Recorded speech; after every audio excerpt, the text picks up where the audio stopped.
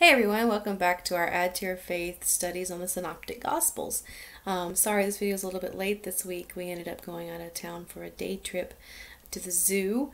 If you follow me on Facebook, you know or Instagram, the pictures and everything we've been putting up. So I'm a little bit late this week, so sorry about that. Today we are looking at number 71, which is the Gadarene demoniacs. Now, this passage is found in Matthew, Mark, and in Luke. The Mark passage is the longest at 20 verses, so I'm going to read that one as it has more information than the other two passages. And we'll talk about some differences between the passages, but since they're really long, I'm not going to read all three for sense of time today. But you can look at those from your chart.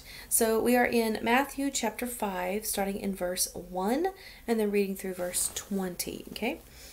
They came to the other side of the sea, to the country of the Garasenes, and when Jesus had stepped out of the boat, immediately there met him out of the tombs a man with an unclean spirit. He lived among the tombs, and no one could bind him any more, not even with a chain, for he had often been bound with shackles and chains. But he wrenched the chains apart, and he broke the shackles in pieces.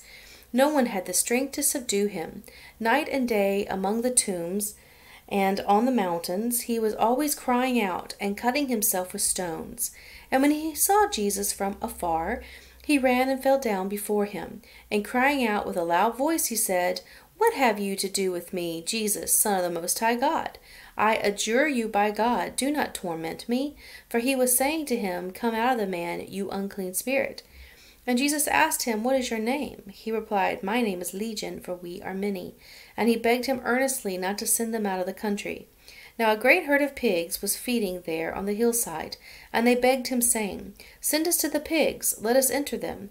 So he gave them permission, and the unclean spirits came out and entered the pigs, and the herd, numbering about 2,000, rushed down the steep bank into the sea, were drowned in the sea.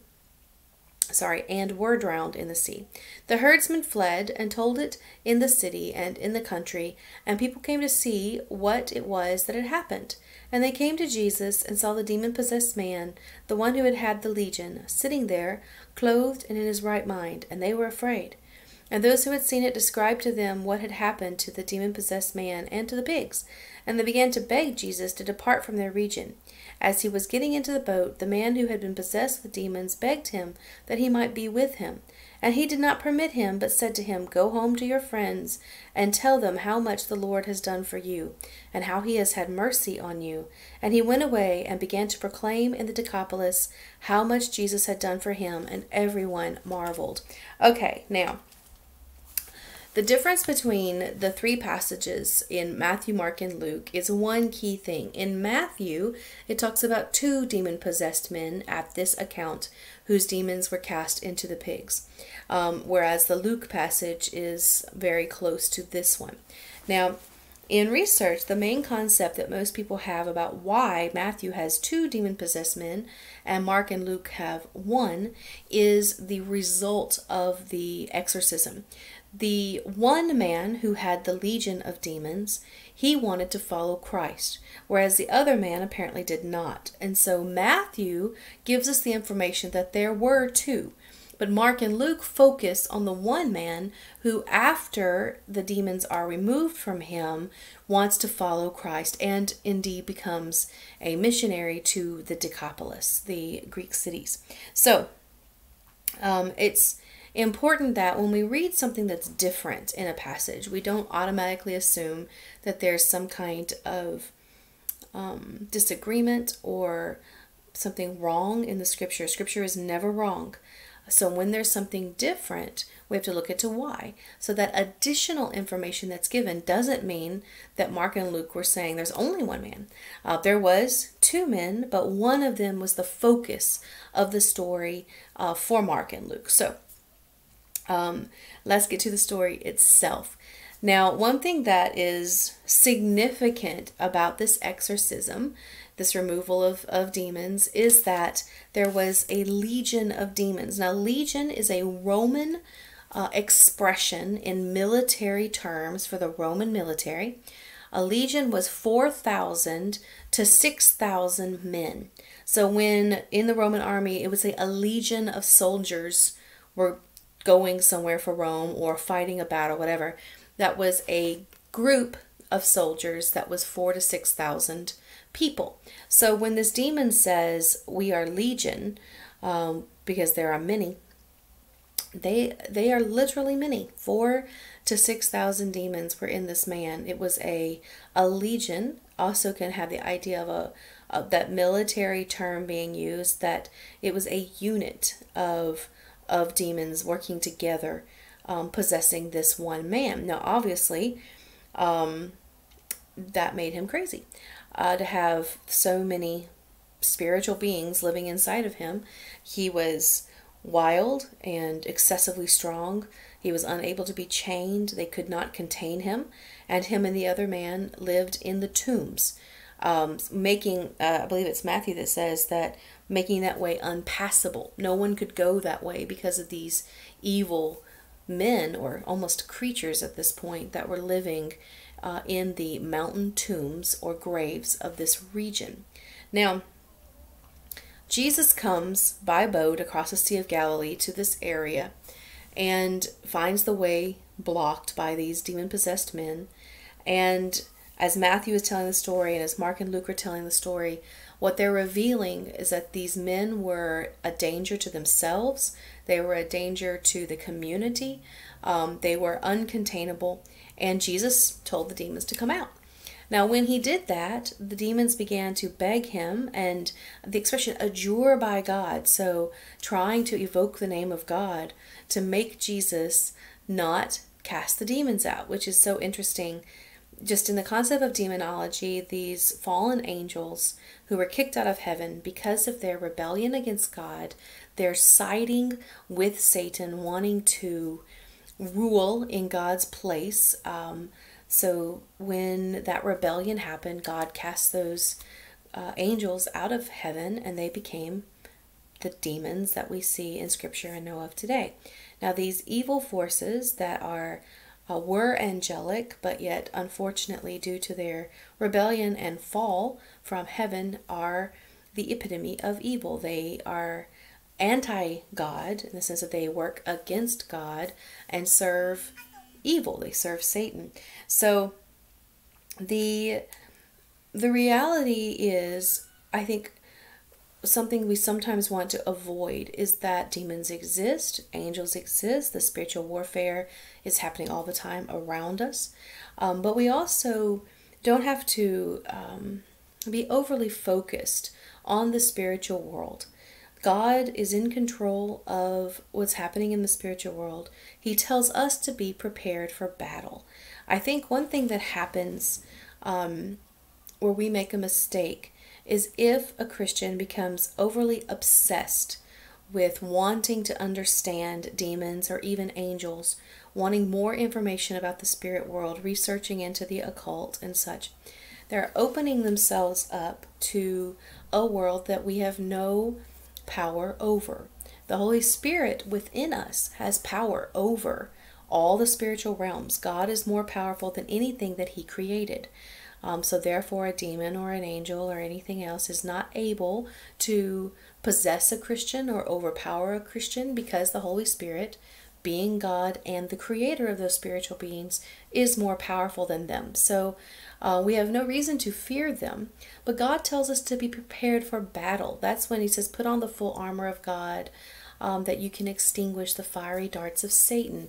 When Satan is bringing temptation that our spiritual battle happens at, where we have to make a choice between following God and the Spirit or following our lower nature, which is drawn to the sin that is offered to us.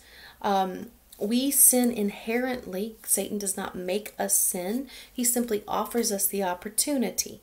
And when we have our spiritual focus on serving God and serving God's kingdom, then the temptations are weaker. But when we are living in self-indulgence, we have no discipline, we have no self-control, etc., then it's very easy to fall for the temptations because our lower nature is still strong and wants those things. So it's basically, which one do we want more, the spirit or the flesh? The flesh being the world of sin and Satan and demons, or God and his kingdom, following Christ, having the mind of Christ and living in light or living in darkness. Those are always the choices that are before us. But as Christians, we cannot be possessed by a demon like these men were possessed. Only a soul that is dead and has not been sealed by the Holy Spirit can be possessed by a demon, which is very important. Jesus illustrated this when he says that a thief cannot come into a strong man's house. That concept that a strong man will never be overpowered by a weaker man. The Holy Spirit, being the strongest, cannot be overpowered by a demon or even a legion of demons. It doesn't matter how many demons they are, they're always created beings that are lower than God's power. So what is the spiritual world that we're supposed to be aware of and prepared for battle? I think if we live in denial that there's any kind of spiritual world and say, oh, there are no demons, that's myth, or there is no spiritual battle, then we're opening ourselves up to easily be tripped up by the, as Scripture says, the wiles of Satan. His wisdom is a wisdom of evil, a wile, W-I-L-E, meaning cunning or trickery.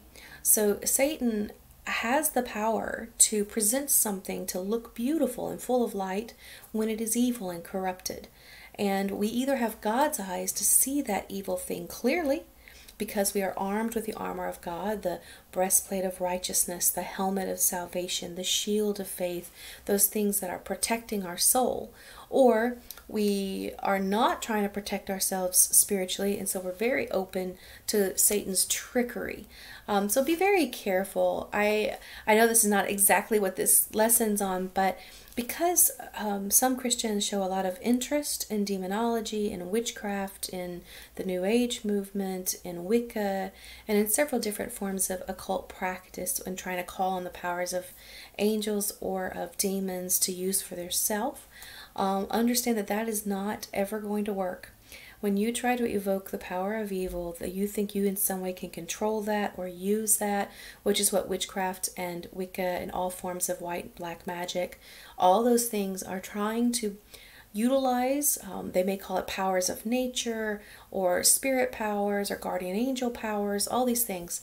Do not get involved in those things, because that is simply pursuing the satanic lust of power that he offers, that when you indulge in that is very, very evil. There is literally nothing more evil than working with Satan, who is the opposite of God. So be very careful of that.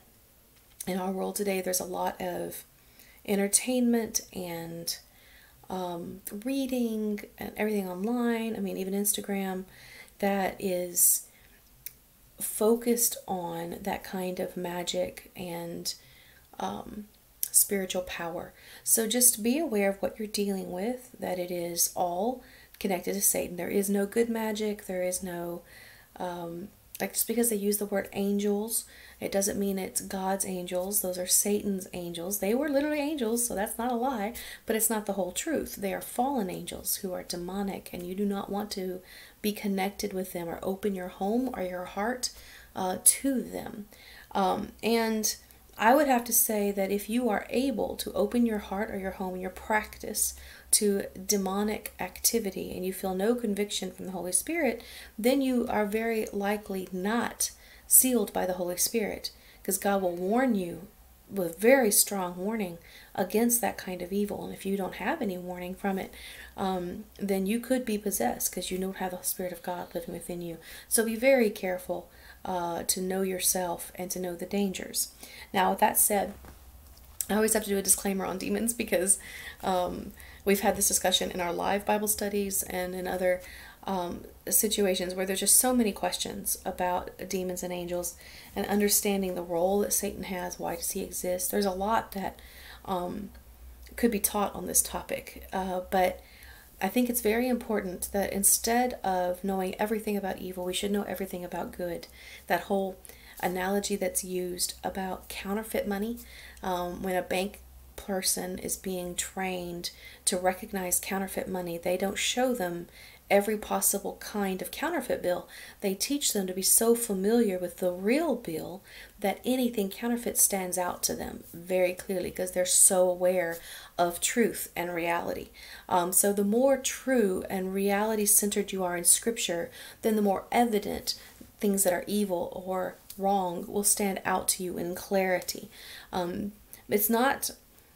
It's not wrong for us to know that these things exist, but it is wrong to obsess about them. Or, some people have like entire Bible studies, like week after week, where they focus on understanding demons and understanding angels. And I would say that is very dangerous and not how God wants us to focus our hearts and our minds. He wants us to know Scripture and to know Him. He wants us to have a personal relationship with Him. That's more important than any other spiritual training that we could have. So just be careful with that. Now, again, as Jesus comes to these demons and He's rescuing these men from this demonic possession, they're trying to negotiate with Christ and beg Him not to cast them into the abyss. Now, we understand from Revelation and a few other passages about the abyss, where all these evil creatures are, that in the end times, some will be released to bring parts of the tribulation onto the earth. This place is obviously really bad, because even the demons are like, please don't send us there. How bad is it if the ultimate evil doesn't want to be there? And so just side note, you don't want to be there either. Christians are the only ones who can escape going to eternal punishment with all the evil that exists. Hell, the abyss, the lake of fire, different terms that we use for different places that will all be punished after the judgment. Again, another whole lesson there. But anyway, this place of punishment and jail of evil is not a place that you want to go. It was not made for you. It was made for the demons. However, anyone who rejects Christ and does not receive the payment for their sins, that is not offered to God in placement of me and my sins, if I do not have the blood of Christ washing my book clean, then I will have to be sent to the abyss. That's the concept, right? Hell is for those who are not redeemed. They are not paid for. Now, please hear that. Sometimes we don't talk clearly enough about what salvation is. Salvation is Jesus saving us from hell. He is paying the price of our sin so that we don't have to pay for it ourselves by eternal torture in hell. Now, again, the demons don't want to even go there, so they know what it is. Sometimes people laugh or tease, like, well, all my friends will be in hell, so I want to be there too. This is not a communal experience. It is an individual torture for eternity, non-ending torture. Fire, worms eating you. There's all kinds of descriptions of what it's like to be tortured for eternity throughout Scripture. What we understand is clearly it is the worst thing that any soul can experience. To spare us that, out of the love that God has for us, Jesus took that eternal torture. In His deity, He could take that entire thing on the cross. Whereas we need unlimited time to pay for our sins, He was able to take the full punishment all at once for all of us. That's why the cross is so overwhelmingly horrifying, that what Jesus experienced is all of our eternal torture. Now, remember, Scripture says the wages of sin, the payment of sin, is death. And the gift of God is eternal life through Jesus Christ our Lord. Now, that death doesn't just mean my physical death. It is a word used for hell and punishment, eternal death. The payment of my sin is a death of my soul. And it is that dead soul that cannot live with Christ that is punished throughout eternity. Now, sometimes these terms are hard to understand. It is confusing in language. Like, well, if I'm already dead, then how am I tortured? Remember, the spiritual world and the physical world are different. My physical body will die because of sin. Adam and Eve hadn't sinned, we would all have eternal bodies, but they did sin. They brought our fallen nature, which is why we also choose to sin, and in that choice, our spirit is dead. And in that death, we cannot see life, except through the resurrection of Jesus Christ, resurrecting our death to life. And once I am a living soul, sealed by the Holy Spirit, then I can be in heaven with God. Otherwise, I am destined to be with all the demons and evil that's ever existed, to be tortured throughout eternity for standing against God and trampling underfoot the blood of Christ. Now, these demons are begging Jesus, please don't send us there. I wish that humans were just as afraid of going there as the demons are. That said, the beautiful gift of salvation is heaven and a relationship with God. The terror of being lost, a person who is not a living soul, is not being able to go to heaven. No matter what good you do, you're still dead. It's the example of a zombie. If you know the zombie literature concept of a dead body that's reanimated and walking around, and you know all the crazy stuff that is done with the zombies. But just one thing that's useful in that is we are like a zombie, a dead body walking around with nothing good that we can do if we don't have Christ. And so let's say that that zombie, like some of the TV shows that are out there, puts on the nice clothes and wears makeup and tries to hide the fact that they're a dead creature.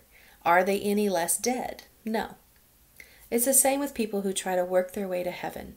They try to hide their deadness behind going to church, singing beautiful worship music, giving money, whatever activity that they think is good and can earn merit with God, somehow earn God's favor. Then they're trying to get to heaven. But as a friend of mine gave a good illustration this week, if we could earn our way to heaven, we are saying that Jesus' blood is not necessary. If Jesus had to die to pay for my sin, how could giving money to church or singing a couple of songs take the place of that blood sacrifice? It is simply a lie of Satan. So we must be very aware that being a Christian is, in essential definition, someone who has gone from death to life, from a dead spirit to a living spirit. That's why Jesus described it in John 3 as being born again. Because we are born again, we start over, a new beginning with a living spirit. But then the Holy Spirit seals that living spirit so that when we sin, we do not die again. Because the blood of Christ has paid for all of my sins, past, present, and future, and sealed me so that my spirit can then go to heaven, having been purchased by Jesus. Now, that does not give us permission to sin. If we sin willingly, knowing that Jesus has paid for us, that presumptuous sin is very, very hard to ever remove, to confess, to be refreshed from. It is a really bad choice to live that way, and is brought into question again. If I can choose to sin, knowing that I'm sinning, knowing that I'm rebelling against God, and I have no conviction of that, and no concern, then it's a question of, am I actually a living spirit, or do I still have a dead spirit that is more inclined to sin than to Christ? Like Santos has been preaching on James, your faith will result in works. We never earn merit for our salvation with works, but works do come after salvation. I will do good things because the Lord is giving me His Holy Spirit to move me and act in a way that He wants me to. That living spirit does what the Spirit wants me to do rather than following what evil wants me to do. And if that is not an overarching pattern in our life, then there's a question about your actual salvation. Have you ever received the free gift of eternal life of that new living Spirit, or are you simply like a zombie, a dead body, decorating yourself with Christian behavior and never actually move from death to life? Now, I focus on that with this demoniac story because of what we see from the demon possession. These men were possessed by demons. Their only hope was to be rescued by Christ. The demons desperately don't want to leave these people or this area. They say, please don't send us away from here. Or the other passage, don't send us into the abyss. They desperately want to stay on earth, living in these people's bodies. And Jesus allowed them to go into the pigs. Now, that's an interesting thing that Jesus did. Jesus could have just cast them into the abyss, but instead he let them enter a herd of pigs. Now, I think one of the reasons that is so essential is the pigs represent rebellion against God. The Jewish people were called to not be pig farmers. That was one of their rules. To show that they were God followers, they lived differently than the people around them, and one of the rules of holiness that they were given was to not eat pig or to keep pigs as a creature in their home. When Jesus comes to this area, and it is a giant, obviously giant herd of pigs, because 4,000 to 6,000 demons go into them, and it is such a declaration by Christ that he not only got rid of that area's evil corruption that these demons brought, but he also got rid of the symbol of not following God and not living a holy lifestyle that those pigs represented. He got rid of it all at once. He got rid of both the demons and the pigs. Now, the people's responses varied. Like the Matthew, the two demoniacs, we don't know what happened to the other man who was rescued from the demons. He doesn't seem to be following Christ. That's why Mark and Luke tell us about the one who does. The people in the region are all saying, please get out of here. Why? Because Jesus took away both the thing they were afraid of in those demoniacs, but also the thing that made them money, which was the pigs.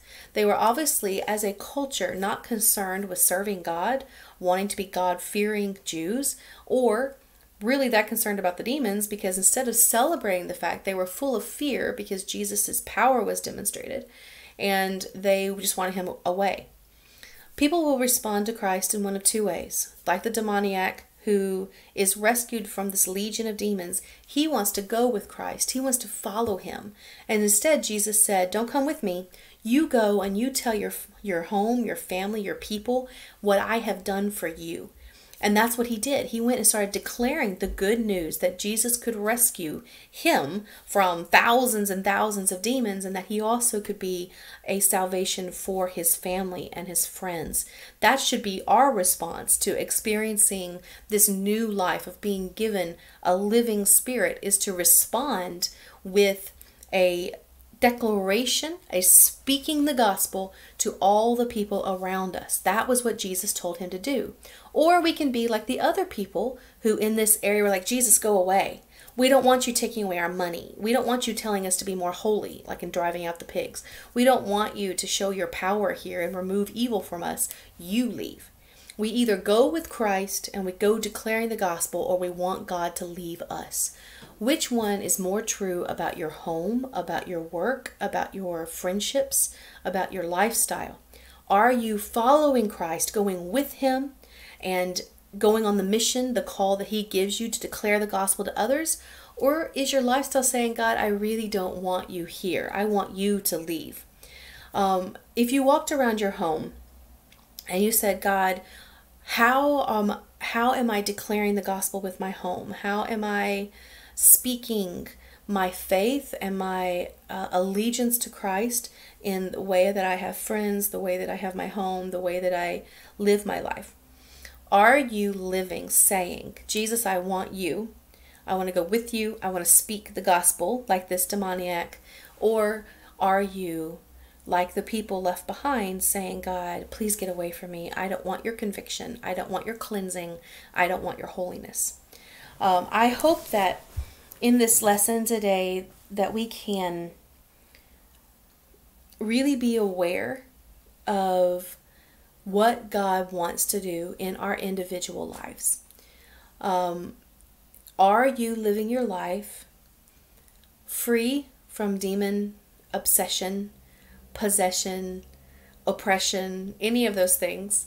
Have you opened yourself up in any way to demonic activity? Then you need to confess that and forsake it. There is no place in a Christian home for the occult or for demonology of any kind. Do not waste your time trying to pursue power that has already been taken away from them. Follow the one who created them and who offers you eternal, everlasting life and the power of the Holy Spirit, which is, again, more powerful than Satan. But see, God doesn't offer us power for our pride or power for our money. He offers us power to worship Him and to serve Him, to have peace and love and joy. Whereas Satan offers the temptation of a power that looks more about self and pride, evil, money, etc. So what are you pursuing? Are you living your life pursuing money and power? Then that's a demonic mentality. Are you living your life pursuing love, joy, peace, fellowship, unity, the gospel? Then that's a spiritual mentality. And are you doing it because you're a living soul that has given yourself to God? Or are you a dead soul that's simply decorating yourself while still being dead? I hope that for everyone watching, and I know we have people watching in so many different countries, which is exciting, but it also can be confusing because you're simply watching, but you can't ask very many questions. So I try to cover the different points for wherever you are and whoever you are. But the most important thing that a person can answer is, what is the state of my soul? Am I living a new beginning, a living soul, a new birth, sealed by the Holy Spirit and living for righteousness, serving Jesus? Or am I a dead soul that is living with no control, simply trying to earn merit because I don't recognize the blood of Christ? Or are you that third group, those Jewish people who were religious in mentality, but they had this demon-possessed region, they had these pigs that they were allowing a lack of holiness, and they really didn't want Jesus around them. They didn't want God in their life.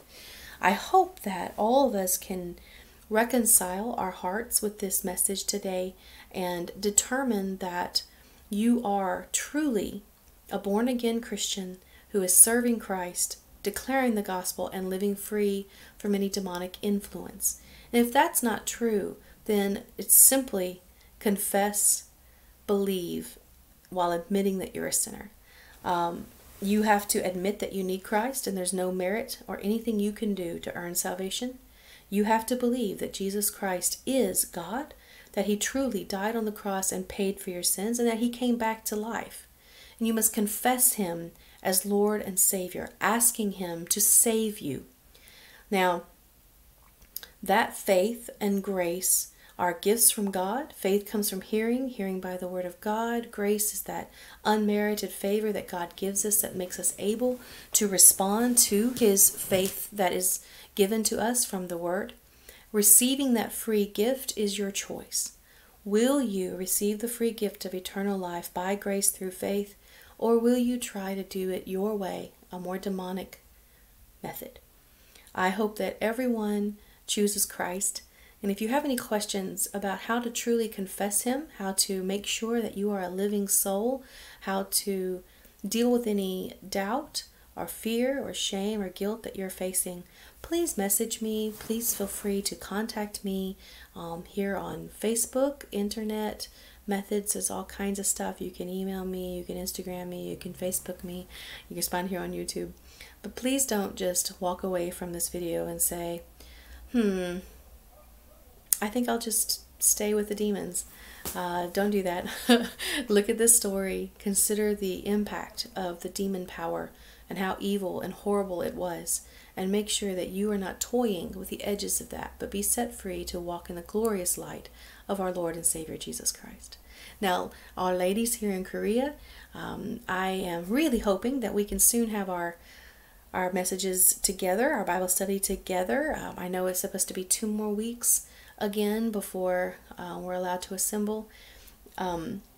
It's what we got from the church yesterday, so I'm not sure when we'll be allowed to meet together, but I'm hoping it's soon. Everyone stay strong, keep working on your faith, don't give up or be discouraged during this time, and let's meet together soon and worship Him together. All right, God bless. Bye.